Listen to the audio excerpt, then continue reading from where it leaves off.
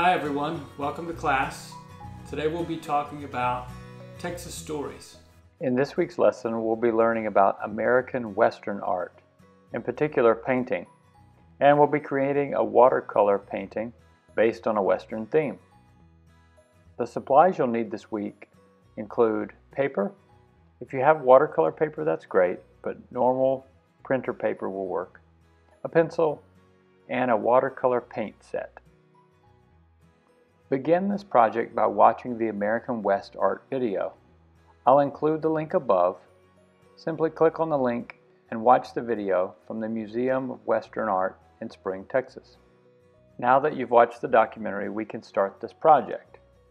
First, let's explore some watercolor techniques.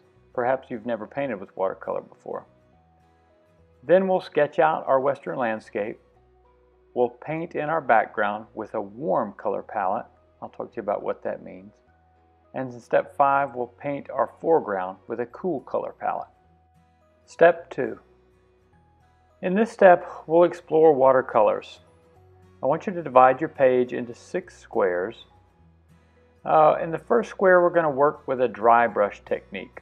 Dry brush means that we're going to take a small amount of water, wet our palette paint, and take that to the dry paper. In our second area, we're going to wet the paint heavily. Then we'll take that to the dry piece of paper. You'll notice that the color stands out more strongly because we now have more on the brush. And then in the third section, we're going to wet our paper and then put wet paint into that wet paper. What you're going to notice is that the color shows up differently in each of these examples. Dry brush on the left, wet brush in the middle, and wet into wet on the right. Now let's experiment with gradients in the bottom sections. I paint blue on the top, green on the bottom, and use water to blend the colors in the middle.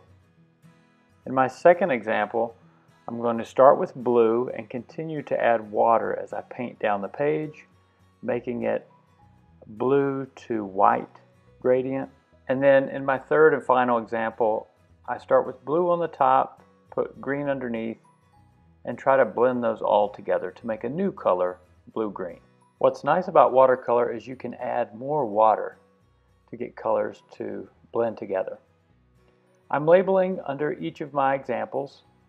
The idea is that we've learned 6 new techniques and we can take those techniques into our picture that we're about to create.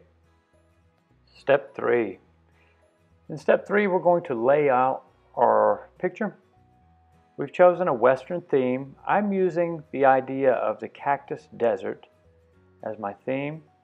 First, I draw my cactuses on a curved horizon line at the bottom of the page. And then I add circles, concentric circles, radiating out from the middle to act as the sun or light source. I'm also going to use those to incorporate texture into my ground or foreground. Step 4. In step 4, we're going to paint our background in with a warm color palette. Warm colors just mean those colors that we associate with heat. That could be the reds, oranges, yellows in the color wheel.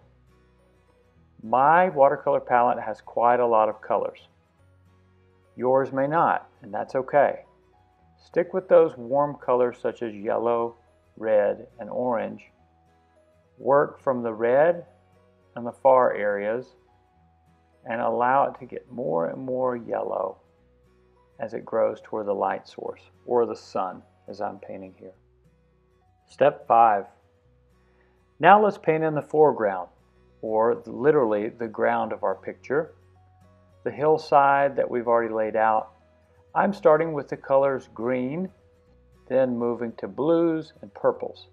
These are all cool colors on the cool side of the color spectrum. Here's our finished product. Yours will look different from mine, and that's okay, but try to stick with that warm and cool color palette, and let's compare these when we get in class next week. I hope you enjoyed today's project, and hopefully it gave you a new tool that you can add to your artist toolkit. Today's class was sponsored by ArtSpark Texas, and you can find information about their nonprofit in the link below. Thanks. Don't forget, You can like, share, and subscribe to our channel. The link to donate can be found in the description below. Thank you to our ArtSpark funders: Texas Commission on the Arts, National Endowment for the Arts, Creative Forces, St. David's Foundation, Austin Public Library, Cultural Arts City of Austin, and the Donald D. Hamill Foundation.